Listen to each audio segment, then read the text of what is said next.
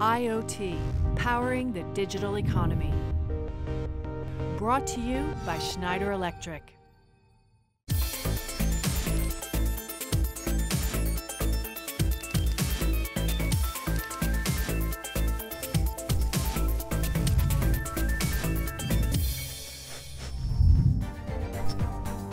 The way we travel for work and leisure is undergoing a period of real transformation.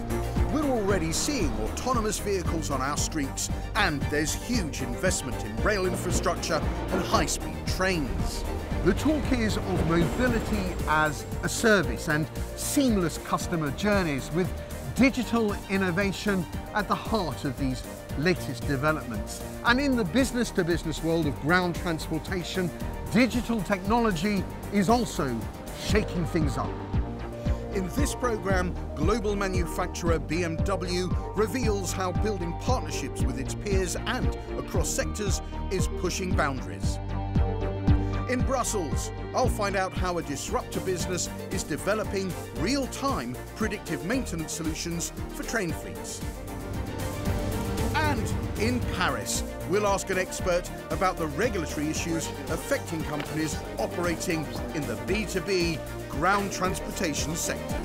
And we're going to have a glimpse of the future.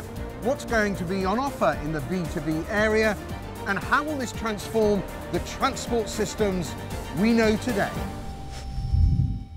The motor giant BMW was founded in 1916, and its global headquarters are here in Munich, in Germany. Its iconic logo, those blue and white triangles in a circle, actually refer to its heritage, because although it makes a whole range of vehicles now, that's not how it started.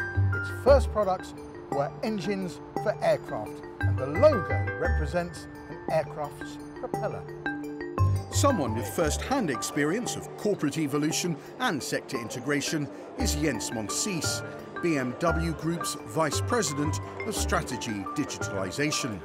He describes the impact digital technology is having on BMW's business model. In the past, we had quite a vertical integration. So here's the customer, then there's the dealer, and then there is a producer, like BMW, and then there are tier 1 suppliers where we get a lot of parts from, and this value chain is now becoming a network. So we go from purely vertical to more horizontal or networks with other partners. And why does digital technology enable that in a way that wasn't possible beforehand? All digital systems are critical mass systems. I think this is very important to know. Because as more partners and as more devices you have integrated, as better is your data source, as more precise you can predict what you need to do and what behavior you can expect. And you cannot do this alone as we did in the past. So you need to build an ecosystem, a platform. So joint ventures are critical here. Yes. Partnerships, not always joint ventures, but partnerships in many sense. So we did, for example, together with Daimler and Audi, the HERE acquisition. And it's a wonderful HD map that we need obviously for autonomous driving, but also for location-based services. We feed from all the different OEMs data into the system. For example, where the windshield wipers are on, so we know it's raining exactly at that spot. And HERE is then collecting, and obviously it makes sense that we have it as a platform and not that everybody has his own. Right. So if I'm driving in my BMW and it rains, and I turn my windscreen wipers on, well, they will go by themselves. Okay, sorry, It's a I'm very car. old tech. My windscreen wipers start immediately at the moment it rains here in Munich. The fact is that that will send that information not just to other BMW drivers, but actually to your competitors, because this is a non-competitive issue. You want everyone to share the data. Hey, safety and security is one of our biggest concerns, and why not sharing also to our competitor Audi or Daimler these data, because we don't want car accidents, whatever the competition is. And by the way, also B2B perspective, I think we can learn there from the Valley that also Google and Apple and maybe Amazon, they are competing on one hand, what I call the frenemy concept. On the other side, they are helping and supporting each other in a bigger sense and a bigger ecosystem. So on an Apple phone, you have Google Maps and vice versa. And this is what we are trying to establish for the automotive valley, especially here in the German surrounding, but also with other players like Chrysler in the US, to have an ecosystem where we all pay in. For example, when we talk about autonomous driving, we now have a cooperation with Intel, with Mobileye, with Tier 1 suppliers, with OEMs. It's a platform business. And it's fun to see how all these different players are working together on our new campus. And I think this is the way of bringing in new technology into our group. One thing we haven't talked about, of course, is further behind the production process and how digital technologies are helping or changing the manufacturing process itself. I mean, when I talk about digital, I always say customer interface, car and product and services, and the third part and big part of our value chain is obviously the production.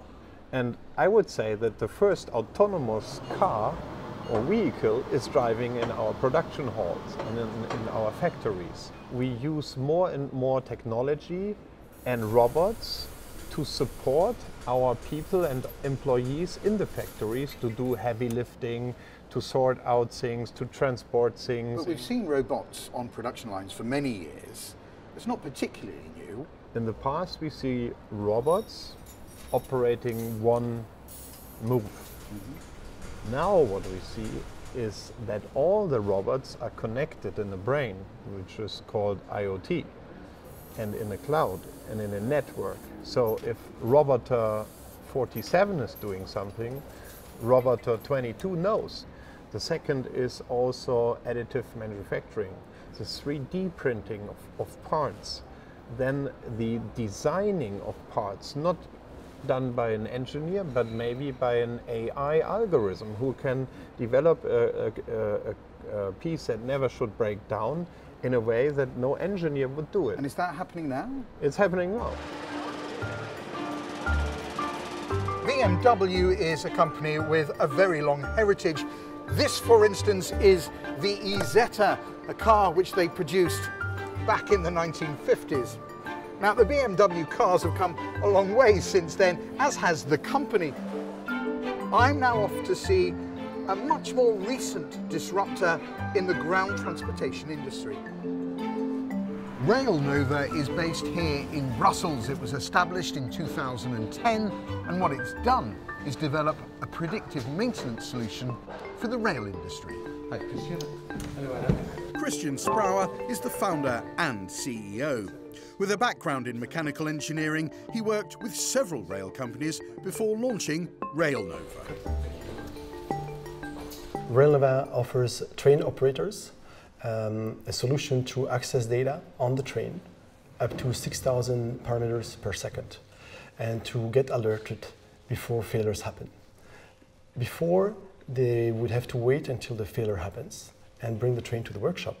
Now with RailNova, they can be alerted up front and they can avoid certain failures and they can react much faster to other failures. Who are your clients at the moment? Our clients are train operating companies like Deutsche Bahn, SNCF, SNCB, the Netherlands railway called NS, or the Swiss railway called SBB, and some private operators which are less known by the public. So spread around Europe? Yes, Europe and Kazakhstan and soon Russia. How does the Internet of Things here play a crucial role in all of this? Yeah, so the Internet of Things is crucial because to access data on trains, we need to have hardware embedded inside the train. And RailNova's solution includes a hardware device, which is universal and enables to connect all the train subsystems. The device has been designed in-house, and Christian took me along to show me one. So this device is what we design and manufacture. And this is fitted to the train. Right. So this one box does all of that monitoring? Yes, it gathers up to 6,000 signals. Right. And how it does that is with a cable kit, which is then installed on the train, connecting all the subsystems of the train. and we connect it like this. And here we go, 6,000 signals. And how are you getting the actual data back to base? We send it with a SIM card to the cloud, but we cannot send 6,000 signals every millisecond to the cloud on a SIM card. It's too much data. So it has to be processed, and we only send a subset of that data. So the box itself is not just a channel for data, that's an intelligent brain doing analysis in location live. This is software, this is intelligence, and it's at the edge. That's why we call it edge intelligence. So give me some examples of what sort of things you're measuring amongst the 6,000 feeds you're taking from a train. So for example, for a electrical train, we will measure the overhead voltage, the engine current, the engine speed, the braking force, the traction force, the energy consumption. The energy consumption is a good predictor of whether there's a problem on the train or not. So a train consuming more energy for the same kind of traffic would probably have a problem on the traction systems. Those alerts, when something happens on the train which says that's not right, where does that alert go? Does it go directly to the driver? So it cannot go to the driver because the driver has to operate the train according to safety, to certain safety principles. So the alert goes to the train control center, which then has to make a decision on whether this is a stopping failure and they have to stop the train, or whether the train can go to the end of the mission and then go to the workshop, or whether this alert is not a problem and the train can continue. So although it's highly technologically driven, the actual decisions are being made by people. Yes, decisions are always made by people because they are safety relevant. So this is a dashboard that fleet managers see from the central location. Each line here is a different train. Yes, so they can see what type of train it is, who is managing it, what is the status of the trains. So all these red boxes, they're warning signs, are they? So we help the client go from getting a raw alert to confirming a diagnostic to taking an action. So we see that this train is in degrading mode so that it cannot drive normally. And why that is because there's a critical battery alert that was triggered. And the fleet manager can actually inspect this alert. And he can see that over the past hours, the battery voltage has decreased up to a critical level. Can you give us an idea of the sort of commercial advantage that this product offers a train operating company? One advantage is energy consumption reduction. So on diesel trains, we can identify the best driver pattern over the same route and reduce the energy consumption by 5%. By coaching the drivers on the best driving practices. We call this the golden run, and every driver tries to achieve the golden run, and as a whole the company reduces the fuel expenses by 5%. Another is the availability of the fleet. From having to keep 10% of the fleet as a reserve to cope for failures, you can now go to 100% availability on your fleet. And you can go to full trains in service for busy weekends. And this could not be possible before. Ground transportation is a sprawling industry with a whole raft of regulations to comply with. In part 2, I'll find out more about these regulatory regimes. Digital technologies are changing ground transportation in many different ways, and the regulators have to stay ahead of those changes. But what are the regulatory frameworks which companies operating in the B2B field must comply with, and what are the challenges involved? So in terms of regulation, safety is paramount. So those solutions cannot endanger safety. What about the international aspect of this? Just coming to meet you today, I crossed 3 different countries in a train. No doubt they have 3 different regulatory regimes, and you're trying to sell into all of those regulatory regimes. What sort of a headache does that cause for you? So in terms of safety regulation, they are indeed local to each country, but there's a European framework for safety.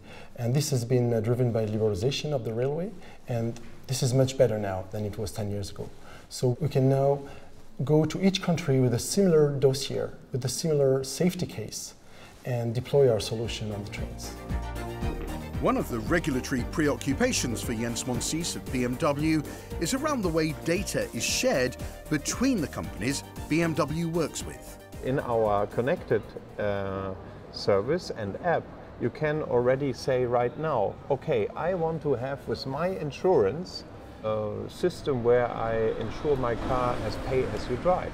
But obviously the insurance need to have the data as you drive. So you can then say on your connected, I give these data points controlled over our backend to this insurance company. This is possible now.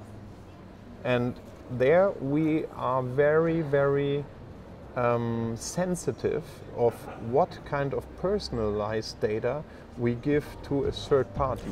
What is the current regulatory position over the protection of personal data? Over in Paris, Philippe Christ is a project manager with the International Transport Forum. It's important first to understand that there is no global regulatory framework for the collection and use of data. That depends really on national jurisdictions and multinational jurisdictions, as in the case of the EU. In Europe, it's the GDPR. That is the rule that will handle how data is collected, who processes it, and how citizens still retain access over the use of that data, the ultimate use of that data.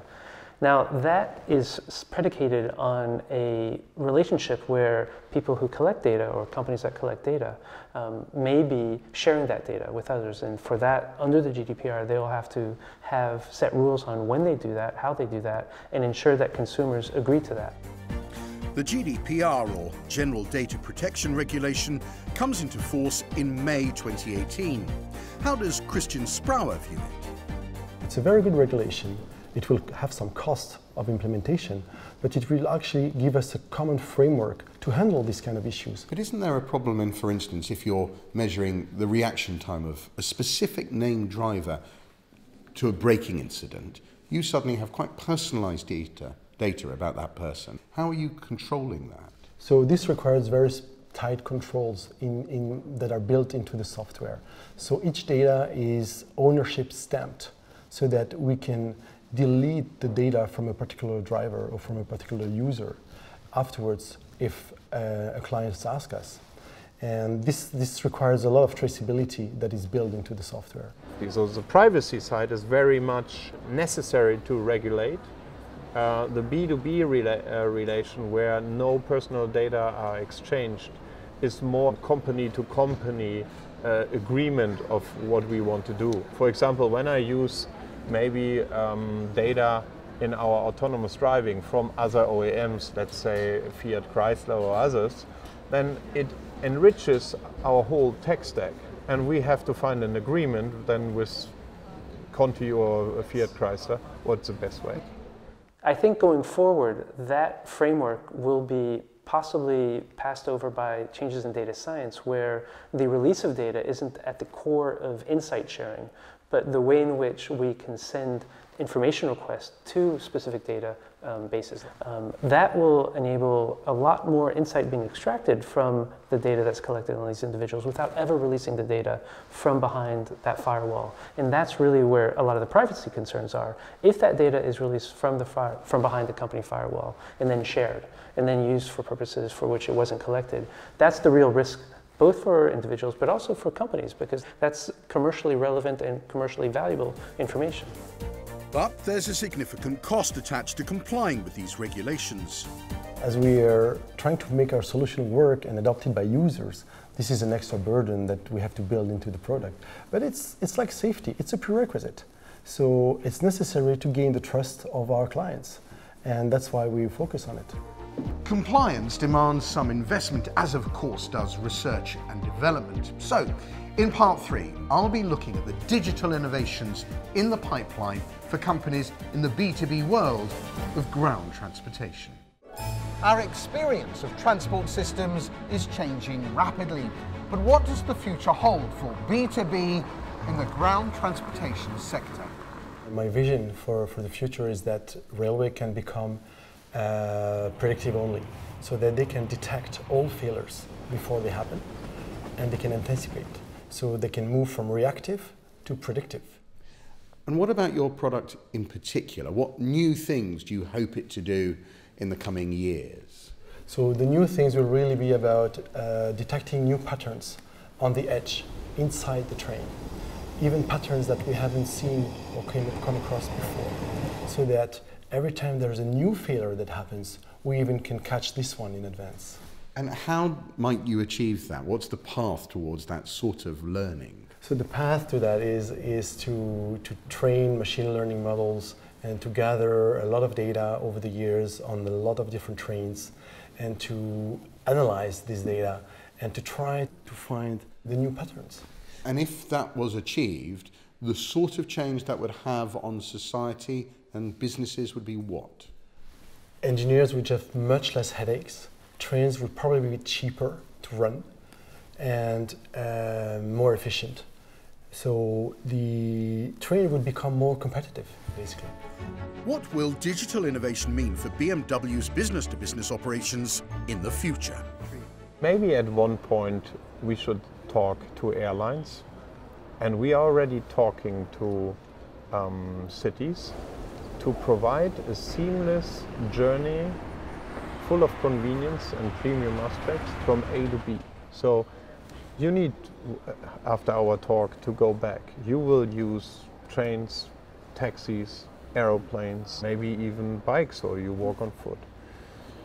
And my vision is that this journey then is totally seamless. Now you have to find all the things differently, and you have to make many contracts with the taxi driver, with the rental car, with the airline, and so on. And my dream in the future, that is all in one journey. So in the future I might sit in my BMW and it's sort of my travel agent. It goes, you want to come from this city to London? Yeah. And I'll just sort that out for you. And part of it will be in my car, but part of it will be because BMW has relationships with the airline or the taxi company. And integrated services in our smart car. Otherwise, if we don't integrate all these different user journeys, then we stay monolithic, and then we will not be that premium and convenient. And therefore, I think we are exactly on the right track to do this as a leader. It seems to me, what you're saying also, that the future in business-to-business relationships is in fact not just business-to-business, but business-to-city, business-to-government. The world will come together. So that will be, I think, for society, a big change. So we should no longer look at country barriers or borders. The planet, because we are all living in the same boat, will come closer together, and I think digital plays a huge role in it. Not just an Internet of Things in the future, an Internet of companies, an interconnected network of businesses. A social network, because companies are also social. Yeah, we have to make our stake for a cleaner air or cleaner planet. So I think the co-working and the integration of things, and to open up doors and borders and boundaries, it will be the new normal. And the companies that are best in it will also be very successful in this different future. And what place in the future does Christian Sprauer think the railway system will have? I think with autonomous cars coming, there will be a big shift. And rail has to, again, stay more competitive than what it is today. In crowded areas like urban cities, rail is at the default mode of transport.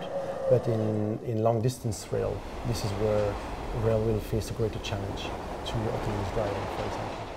And this is where high-speed rail and train on time are going to be crucial. Digital technology is revolutionising the whole ground transportation sector. But this isn't just about products and services, because what is clear is that digital innovation is changing the very nature of business-to-business relationships.